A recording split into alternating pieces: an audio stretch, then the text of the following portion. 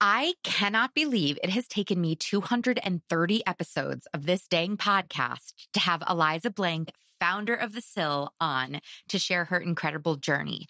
If you interact with the houseplant community online at all, you have likely been impacted by the effect that the Sill has had on the online houseplant community. And also you've probably seen their content on their huge Instagram page and or website.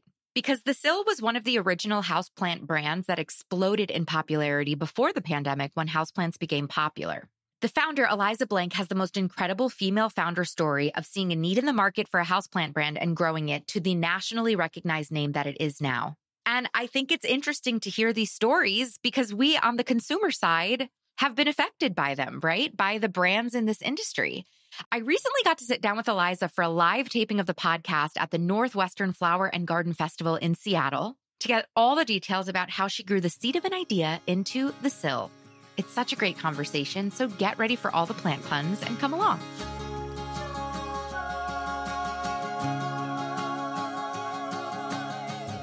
Welcome to the Growing Joy with Plants podcast, where we not only learn how to care for plants successfully, but how to simply and affordably use our plant babies to cultivate more joy in our lives by doing so.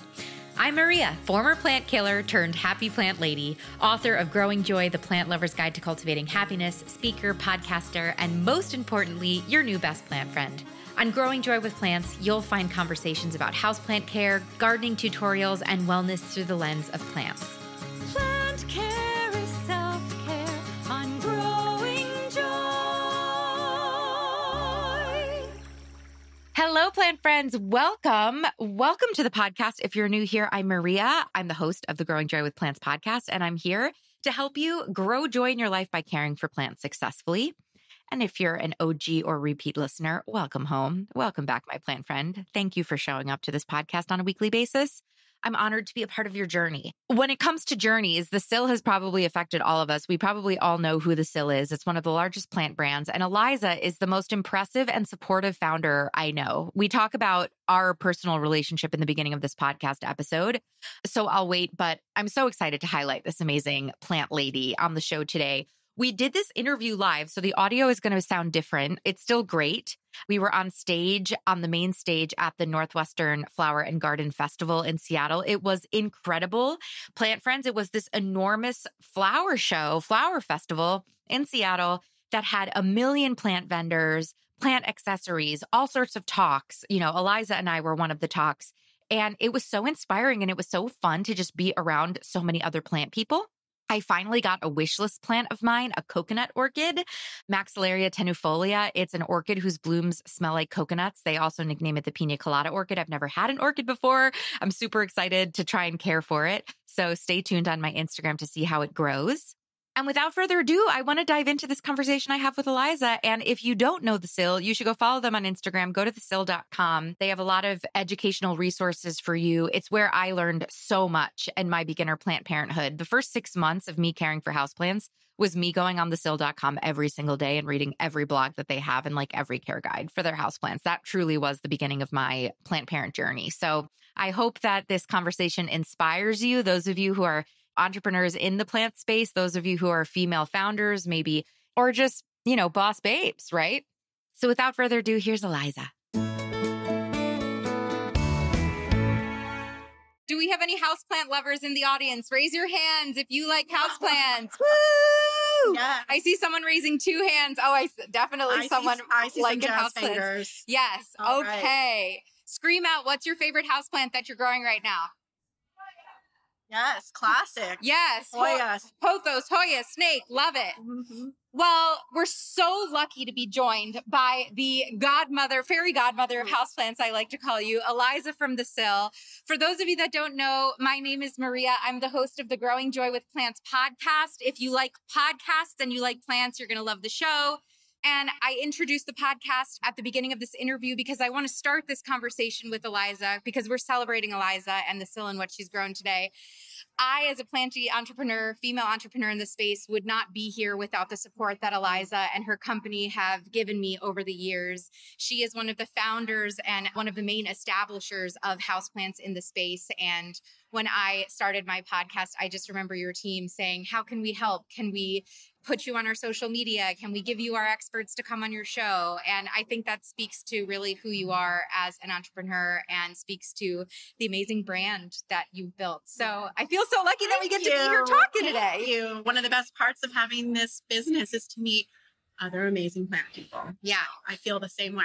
Truly. So when we're talking about plant people, let's start with you as a plant person. How did you get into houseplants? Have you always loved them? What does your journey with plants look like as a hobbyist before the Sill started? When I grew up, plants were very much the backdrop to my childhood. And it was a little bit of a mystery, right? My mother just tended to the plants. They weren't really my responsibility, but they were there and they were an integral part of our household.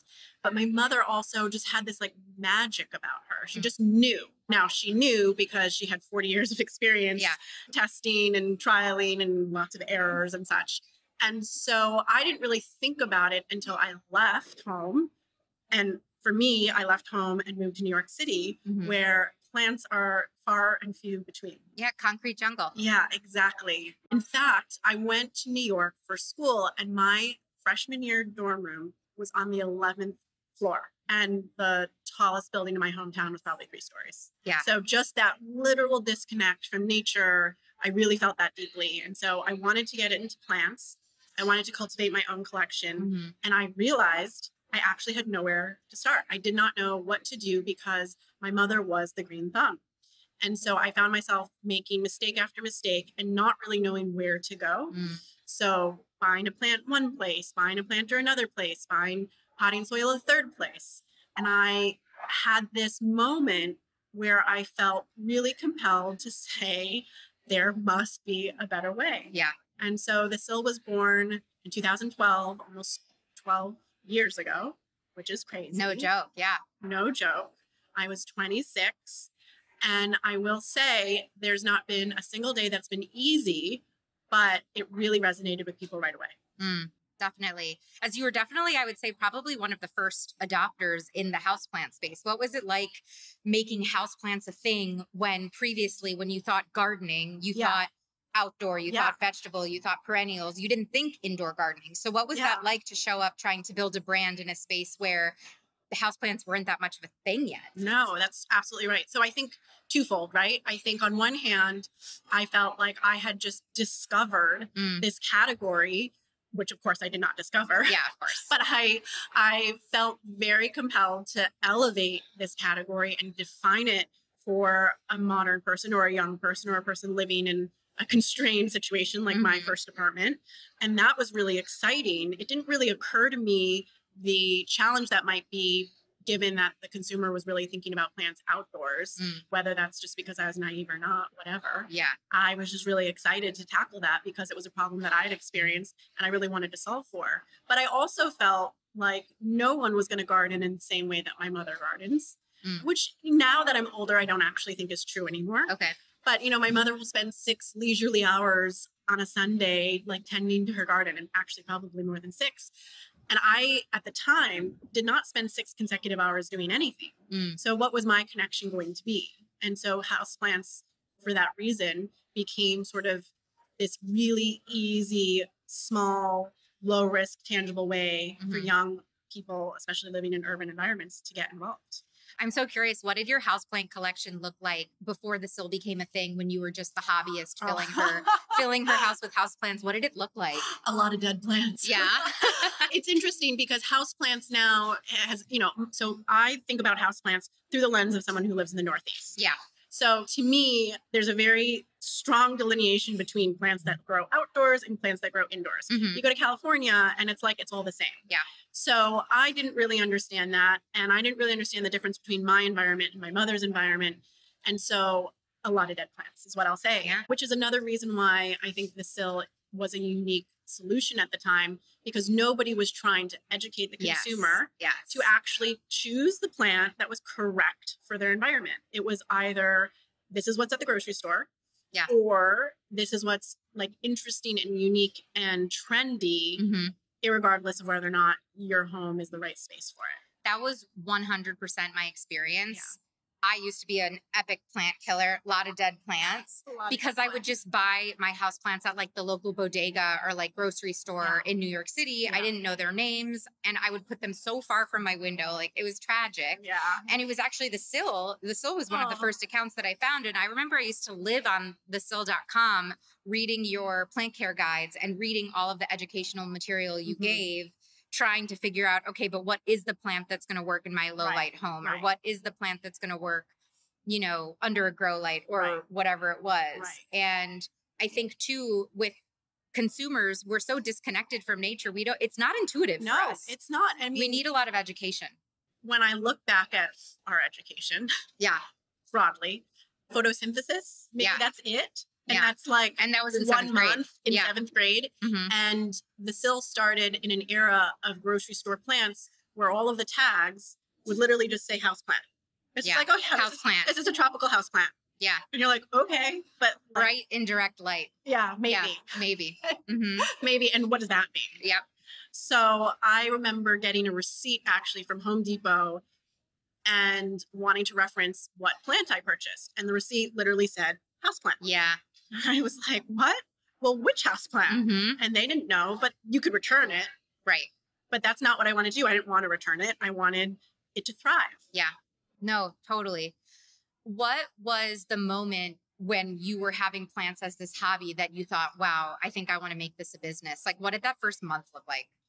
So, well, it's interesting because I actually came up with the concept of the Sill when I was 21, and I didn't launch the business until I was 26. Okay. Part of the reason why is because I had literally zero experience. Yeah.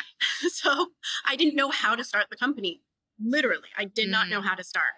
That being said, the idea, surprisingly, actually hasn't even changed. Our positioning, the problem we're solving, our ethos, now, if we're talking over the span of not even just the 12 years of business, but since I concepted it, has not changed. That's now, I can't do the math, 16 years, something like that. But when that first month, even, it was still, how do you take something that has never been properly, I don't want to say marketed because that sounds almost too businessy, but tended to. Yeah. Right? Planty puns. Planty puns are so welcome. Yeah. And I'm also in New York, right? And so I grew up in Western Massachusetts. I didn't really come from a very like commercialistic, consumeristic family. And all of a sudden here I am in Manhattan and like there's like 200 different types of soap. Or like 200 different shower curtains. Or 200 different throw. I mean, it was endless. And so what I was trying to understand was why then do I not have choice in this category? And why isn't there someone that I can look to that's not Martha? Which love Martha. Love Martha. Love Martha. Shout out. I know. But, you know, I wasn't growing roses in Katona. Like, Yep. No, totally. That's so real. It's like you took a spotlight and just shown it on the house plant and it was totally in the background, which is so funny coming out of the pandemic where I feel like then people were only talking about houseplants for so long. So looking at your 12 years of the Sill, obviously plant puns, we both love them so much. So if we were to look at your journey in entrepreneurship in seasons, take us back to the beginning. What season was the beginning of the Sill? And maybe we can walk through your entrepreneurial journey, growing the Sill to the, multi-million-dollar brand that it is now, and what each of those seasons looked like, and the wins, the losses, all of it. Walk us through, because we might have some aspiring winter. The long winter. But I have a feeling we probably have aspiring entrepreneurs, and it's scary, and it's always so interesting to hear, especially from women who have done it successfully. So it's interesting because obviously everything is a cycle. And so I would describe the start of my business as spring, and I would describe the state that my business is in today as spring. So we've come full circle. So we've come full circle, and that's so exciting. So the initial stages of having an idea, I mean, of course, you can draw the parallel. It's planting a seed. And everything that's happening is actually happening below the soil, below the surface. You don't see anything. You don't know what the payoff is going to be. You're stressing. You're like looking at the seed germinating mat every day, being like, did it pop yet? Or totally. And what's crazy is I was at TPIE. I don't know if you guys have ever been, because it's an industry trade show, but I went down to Florida. I did the Tropical Plant Expo, and I was handing out literally fake business cards because my business hadn't I did that launched too. yet. Oh, amazing. Yeah, I love that. Okay. Fake it till you make it. I think it was like moo.com, Yes. whoever was making business cards back then. Yes. Or not even, it was like FedEx. And people were looking at me like I had 12 heads. And it was just like your name at Gmail. Like it was, totally. Yeah. Oh no, I'd already bought the domain for okay. $11. Oh my God. So everyone's like, oh, how'd you come up with the name? And I'm like, it was $11. Right. So I went down and everyone looked at me like I had 12 heads because I said, oh, I'm going to sell plants online and I'm going to make house plants effectively a consumer brand. And that was spring. Yeah. Were they excited or did they look at you like you had 3 heads? I think they were skeptical. Okay. The consumer was excited. The industry was skeptical. Yeah. And I was excited. So that's all that mattered. Yeah. So the early days were definitely spring. I was doing literally everything myself. I had a website that you could shop on if you lived near me, because it meant that if you purchased something, I was going to go buy it from a wholesaler, pot it in my apartment, put it in a bag, take the subway to your home, knock on your door, and hand it to you. Wow. That was the Sill 1.0. And we didn't start shipping nationally for 2 years.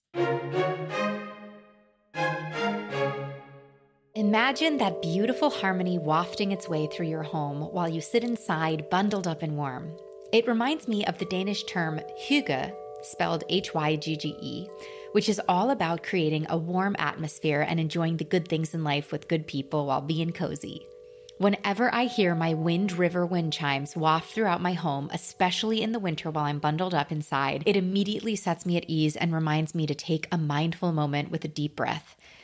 So for today's ad, Wind River Chimes is gifting you a moment of coziness to drop in, take a deep breath, and feel all the warm and cozies.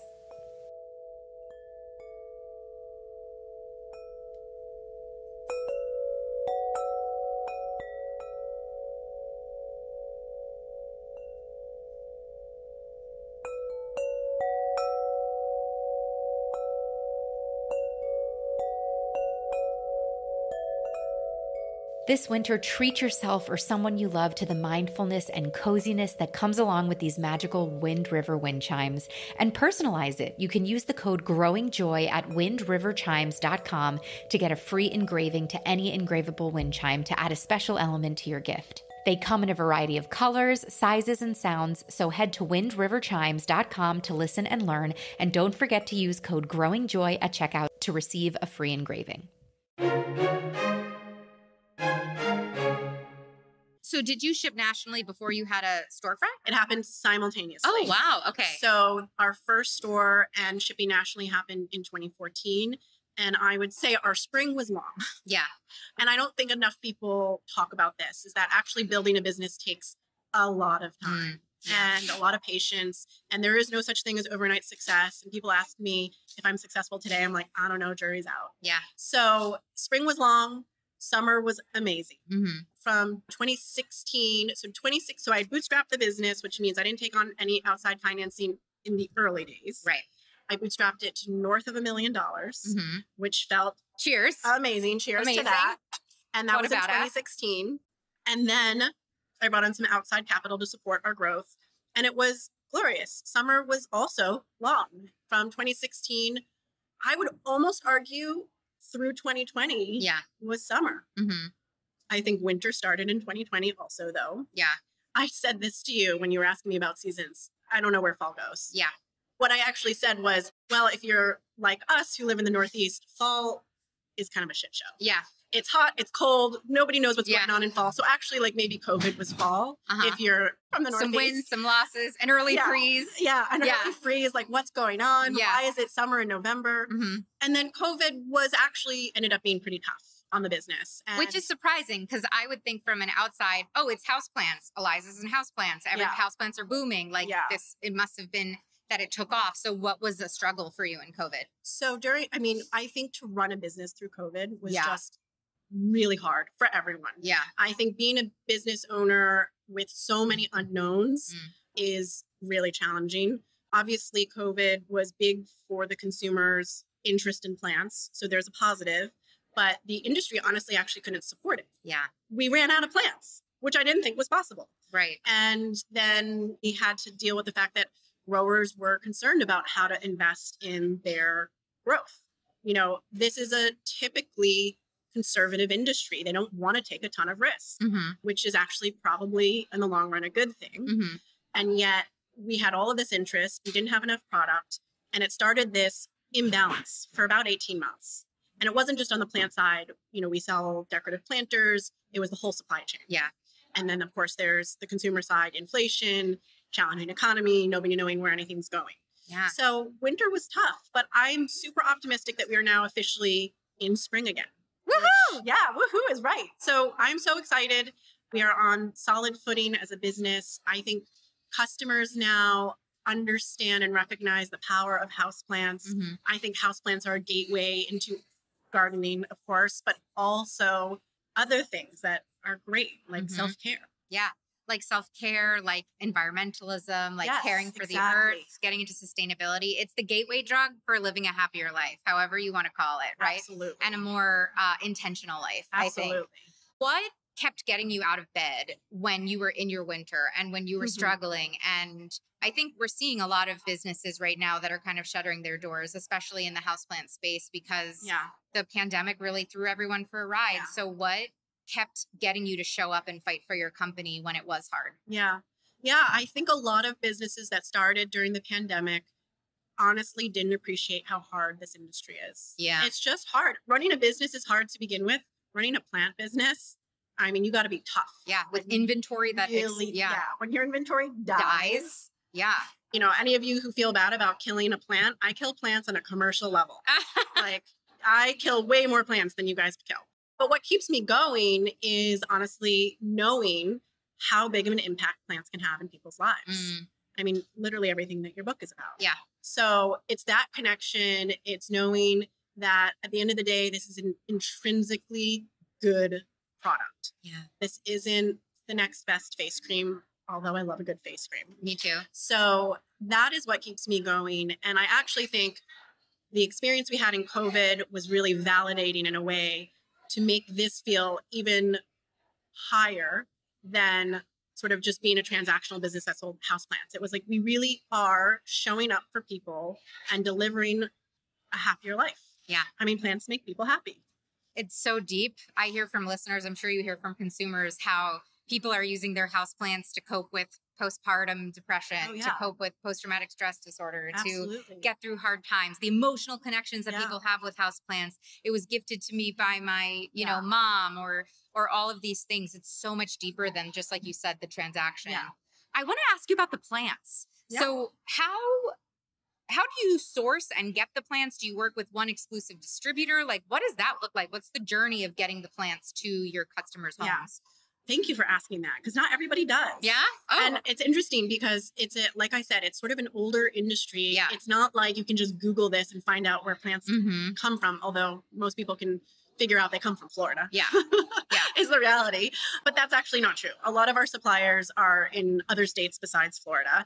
And we have been really lucky to, over the years, find and meet some really remarkable suppliers who are so dedicated to sustainability, to non-chemical practices, to growing really top quality product, and actually listening not only to the retailers, but to the end consumer. And that has been one of the most satisfying parts of this, is that I feel as if I've watched the industry really shift towards their exclusive customer being a big box retailer. Or even, you know, initially an independent garden center, but then really we were in the heyday of big box, where they're so disconnected from the end consumer. And now they're starting to pay attention to retailers like me, like the Sill, to understand that customers actually have really strong opinions about all of these big topics like sustainability. And that's been wonderful. So we get plants from Ohio, from North Carolina, from Florida, from California, and we have real relationships with these people. I mean, it's not like we're just flipping through a catalog and buying things. Like, we're on the phone, we're doing site visits, we're understanding in depth all of their growing practices. And that's just super exciting. Yeah, that's so interesting. You mentioned also how you were saying, well, I don't know what my definition of success, I don't know. Do you feel like your definition of success has changed in the different seasons as you've grown your business? Yes, because I've gotten older. Yeah. I think age has helped. Yeah. I think what matters to me in terms of what we build and sort of the legacy that the Sill leaves behind has shifted. I think actually during COVID in 2020 and beyond, I realized that one of the bigger impacts that I could have was actually on my team, my employees, more so than my customers, or as important. Yeah, that's interesting. So there was like an interesting moment of like reflecting and looking inward. And, you know, we've talked about it here in other events, but I think representation really matters. And I think almost from that perspective alone, I feel very successful in that I've been able to be where I am as a woman, as a person of color, and just show other people that they can do what I'm doing. Yeah. What has it been like to be a woman kick-ass leader in this industry that is predominantly male run, right? What has that been like, felt like for you over the last 12 years? It's felt awesome. Yeah. I feel awesome about it. Yes. No, I mean, cheers again. That's what a great answer. I'm going to drink again. This feels like a fun drinking game. I know. So, no, I mean, it's a really serious topic because this is a very male-dominated industry. And I think part of the reason why I got, you know, you have three heads look. When I went down to TPIEs, I didn't look like everybody else. I was younger. I was a woman. I was talking about online. I mean, all sorts of things. You were other in every single element. Yeah, exactly. So it's been challenging, of course, but I think I take great pride and pleasure in sort of being the other. Yeah. You know, I think a lot of entrepreneurs actually start their businesses because they like have a little chip on their shoulder. Yeah. Like I had a little something to prove. Yeah. And I think I've done it. And so no matter what happens with the business going forward, many businesses go through seasons and cycles, and not every business is meant to exist forever. But even still, I feel very pleased with the accomplishments that both I've made personally and the company and brand have made. I love that so much. And I think it's so important for younger entrepreneurs like myself to hear women like you owning their success and owning that you feel good about this and owning that you did do the extraordinary. I mean, that's pretty impressive. And it inspires all of us here who are sitting, hoping to build something, you know, a fraction of what you've built. Thank you for saying that. Oh, absolutely. Let's talk about trends. What are you seeing as trends in 2024? So it's interesting. Another thing that has strangely come full circle. So if you'd asked me a few years ago what the hottest houseplant was, of course it was the fiddle leaf fig tree. Yeah. And everyone is so sick of hearing about a fiddle leaf fig tree if you're a houseplant lover, because everyone wants one. Nobody can take care of them. You spend $200 and then all the leaves fall off. That's always the issue. Yeah. But you know what? If you ask my mother, she'd be like, of course they're going to fall off. It's a ficus. Right. So, you know, we had to learn our lesson. But I think trees just conceptually are coming back. So our number one item in the past 12 months has been an olive tree, which I find really interesting. Yeah. It's actually like the antithesis of a ficus lyrata, because instead of having these big green leaves, it's got teeny tiny leaves. But I think the customer is just getting a little bit more confident and adventurous. And it's kind of exotic to be able to be like, I'm growing olives. And not that, I don't know if you can really grow the olives, but most people can. To have the olive tree. Or like a lemon tree. I mean, I think anything that is a tree that is intended to bear fruit is something that we're going to see a lot of. I mean, certainly we are, and we're very excited for that. I think we're going to see a lot of that. And what I love about that is, again, that feels like a real gateway to the outdoors. Yeah, I love that. I feel like, too, the tree also speaks to, you know, in the pandemic, it was maximalist. It was how many houseplants can I have inside? It was jungle. Yeah. And people now have gone back to their real lives. They've gone back to work. They've gone back to commuting, and they can't sustain the 200 or 300. And so I feel like I'm seeing a little bit of a minimalism moment. Yeah. And to have the one tree, like kind of statement tree in the corner instead of 40 smaller houseplants makes a lot of sense to me too. Yeah. That's very interesting.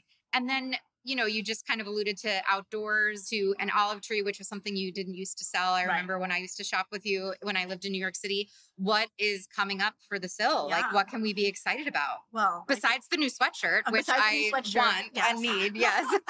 Well, I feel like that was a little foreshadowing. Yeah. We're going to be getting a little bit outside of ourselves, which will be interesting considering we are called the Sill. Right.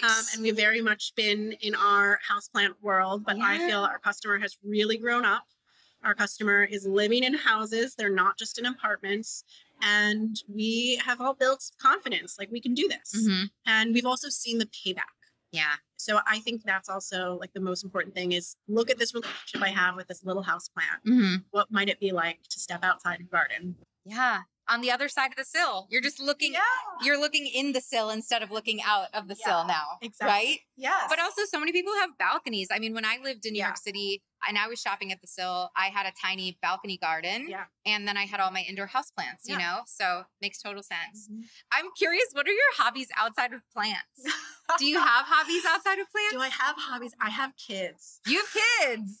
You have cute kids. So I don't know. I guess what are your kids' hobbies? What are my Maybe kids? then those are your my hobbies are going to 5-year-olds' birthday parties. Right. Fun. No, I mean, in all seriousness, I love spending time outside. I love obviously spending time with my family. Yeah. And I'm really enjoying sort of this season actually of my life of spending more time at home in a totally different capacity than I used to spend time at home in before. Before it would be like sweatpants and Netflix. Yeah. Now it's like baking muffins with the kids at 6:30 in the morning. Oh my God. That's fun. That's so trad life of you. Do you garden at your own? So Eliza and I actually both lived in small apartments in New York City and both have run for the hills. And now we live, you know, about in the literal hills in the woods and about 2 hours north. So do you garden on your property now outdoors too? I do. And I'm like a really good weeder. Like that has been like serious stress management. Yes, for me. I fully agree. I actually wholeheartedly only want to weed. Me too. Like, let me at your garden. Let me just rip it out. I want to be in demolition. I think I just want, I don't even need to plant. I just want to rip it all out and chuck. And it feels so good. Yeah. And so I do a lot of that. I love that. Oh my God, can I come weed with you? I don't live that far from you. And then I also move things around, which is actually like probably not wise. So like I have peonies that just like refuse to bloom because I keep moving them. So there's some gardening happening. I wouldn't call it successful gardening, but like anything else in life, it just takes time. Well, and I think that's the beauty of plants, right? Because for a lot of I'm a great example because I shopped at the Sill weekly, you know, when I was living in New York City. You start with houseplants, then you get a windowsill, then you get a little windowsill balcony, and maybe you do a flower or a tomato or herbs. Then you move, then all of a sudden you've got land and you get to just be this eternal student. Yes. You just get to always, and it speaks to the fact that Eliza, the founder of the Sill, is still a student in her garden outdoors. Like that's the beauty of plants is that when we're 80, we'll still be able to be stimulating our mind in a different capacity. And by the way, the zones will all change by the time we're 80. And by the way, we'll all be gardening in new zones by the time we get there. We're kind of at time. We're going to take some questions from the audience, but I'd love to close out. Do you have a fun or, you know, inspiring favorite client or story from one of your customers that is warm and fuzzy that will leave us all going home feeling good? So I have a folder on my computer called the Love Folder. And it's screenshots of customers over the years who have written in, either publicly posted or written to us directly, who everything from like the very like lighthearted, hey, you know, I just love your company. Yeah. Wish it had always existed, to some really heartfelt messages. And one of them was literally about this woman who came into our first store, which by the way, our first store was a total dump. It was amazing. What are you talking about? The Chinatown store? It was a total dump. It was amazing. It was little, but it was awesome. It was like a kiosk with 4 walls. And she'd never had a plant before. Peggy, who was working in the store at the time, sold her a plant, told her everything she needed to know to take care of it. And she wrote us and said, I really didn't believe I could do it. And when I realized that I realized that I could do so much more. And she had this amazing transformative story about how she was actually dealing with some real significant health issues. And this motivated her to turn her health around. And she did. Wow. Because of a houseplant. It was, I mean, it's like highlighted and bolded and it's there. And whenever I'm having a down day, I just read that and it all makes it melt away. Oh man, what a beautiful story. Plants are so deep. There's so much more than a little windowsill decoration. It's true. Thank you so much for being here today. And Eliza, thank you. You can go learn about Eliza at the Sill, follow the Sill on social media. Your podcast is Growing Joy with Plants, growingjoywithmaria.com as well. All right. Awesome. Thanks, everyone. Thanks, Maria. Yeah. Cheers. Cheers. Last One last one. cheers as I've drained this Negroni. So good. Thank you, Eliza, for all of your support of this podcast from when it launched as Bloom and Grow Radio. You know, like I said in our interview, the Sill was one of the first people to say, yes, how can we help? Let's promote you. Let's feature you. Let's give you our plant scientist as a resource. They've always been so supportive of me, and I'm so thankful to them and thankful to Eliza for building this brand, but also being inclusive and opening arms to the growing plant influencers that, like myself, that growing plant creators like myself, when we needed some support. I just love her. And her story is really just so inspiring as a female entrepreneur, as a person, as a plant lover. She's changed this community forever. And I'm so thankful that we got the chance to highlight her personal journey. And I hope this was interesting. Let me know if you like these entrepreneur profiles, interviews. I'd love to do more because there are so many interesting brands in the houseplant and garden space that have really cool stories. And I've loved all of the kind of entrepreneurship interviews that we've done about plant brands because the horticulture industry is a very interesting space and it's different than other spaces. And I just think as a consumer who's bought so many plants and so many plant accessories, it's always interesting hearing about the passionate people behind these brands bringing these products to us. I also wanted to give a special thanks to the Northwest Flower and Garden Festival. Thanks for having me. Thanks for bringing me to Seattle. And Espoma Organic, they actually brought me out to Seattle and supported me while I was talking. It was just the best time. And if you know of other flower shows that I should be attending this year, please let me know. You can always slide into my DMs at Growing Joy with Maria on Instagram, or you can email me at maria@growingjoywithmaria.com. So I hope this podcast was interesting. I hope you are inspired. And until next time, my sweet plant friends, keep growing joy. Plant friend, thank you for tuning in today. It means so much to me that I get to be part of your planty journey. If you like what you heard, make sure you're subscribed to the show so you never miss an episode. We have so many incredible interviews and solo episodes on incredible houseplant and gardening topics that you will not want to miss this year. And while you're over there in the podcast player subscribing, why don't you click over to the review section of Growing Joy with Plants and leave us a review. Reviews are tremendously helpful for the growth of the podcast, so thanks in advance. If you're looking for more opportunities to grow as a plant parent with Growing Joy content, we've got so many options for you. First, I highly recommend you taking the Plant Parent Personality Test. It's free, it's super fun, it takes 3 minutes to complete. At the end of the test, you're gonna get your plant parent personality profile and a curated list of plants, projects, and podcast episodes that are right up your alley, tailored just for you and your lifestyle, inspired by your results. The links are in the show notes. If you're looking to uplevel your plant parent game, I have so many free downloads on my website that I think could help you, like the Understanding Natural Light download or 9 different ways to green up your office space. If you'd like to support the show monetarily and help me bring the show to as many people as possible for free, you can head to our Patreon link in the show notes to learn more about our offerings. And finally, I invite you to come hang out with me and continue the planty conversation on social media on Instagram and TikTok. I'm Growing Joy with Maria. My DMs are always open if you have requests for topics or ideas for the show. Thank you again for listening. It is truly my honor and delight to help you keep blooming and keep growing joy.